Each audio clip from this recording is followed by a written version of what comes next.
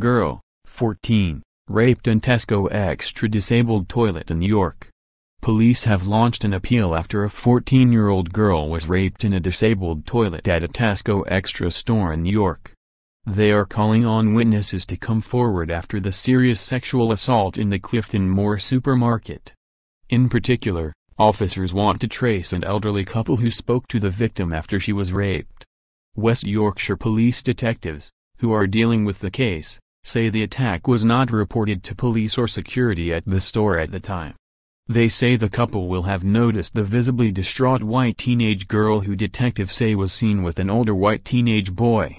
The victim believes the attack took place on a Saturday afternoon in the month of March, police say. PC Simon Kingdon, of Kirklees Child Safeguarding Unit, said, "We appreciate that the information we have is vague, but we are hopeful that this will have stuck in someone's memory. We are interested in speaking not only to the elderly couple who have approached the victim but also anyone else who recalls seeing a visibly distraught white teenage girl in company with an older white teenage boy in this store in March.